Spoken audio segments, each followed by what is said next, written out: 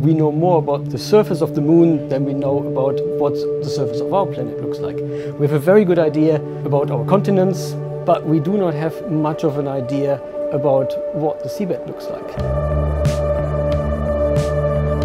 Now with the satellite altimetry, if you look on Google Earth or something like that, you'll see these undulations, you'll see little seamounts and things, but the resolution of that is absolutely horrendous when you think about what we could be getting. There's still so much that is unknown, and it's very, very important to know the depth and the shape of the seabed, because it gives us some fundamental understanding, like sediment transport, ocean currents, fisheries, knowing where we can lay a pipeline or a cable.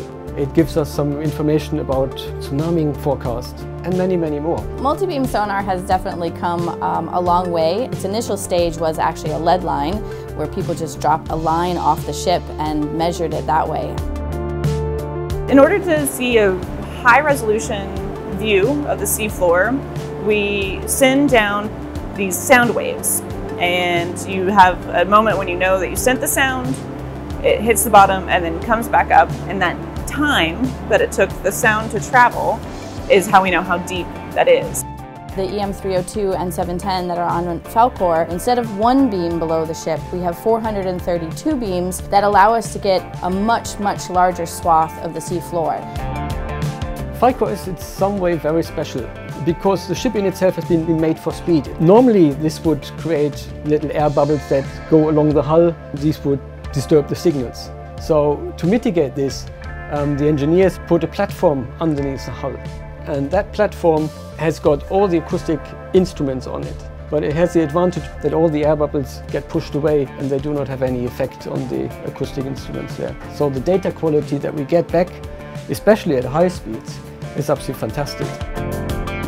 And the best part about our system is that our GPS that gives us our positioning reference can give us up to 8 centimeters accuracy. So when you're pitching and you're rolling and you're turning around and you're heaving up and down on waves, when the sound beam goes out and then the ship rolls and then it comes back, you're able to calculate where that beam actually struck the seafloor.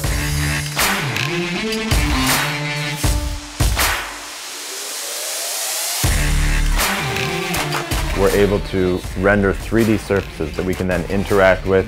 We can spin them around, we can look at them from different angles, which is very helpful at times to identify an area that we'd like to go to and investigate.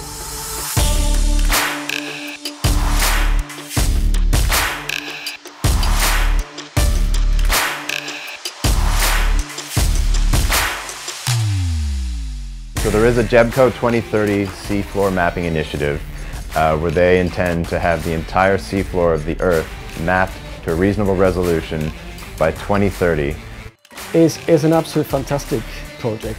It's a collaborative effort to create a definitive map of the ocean floor.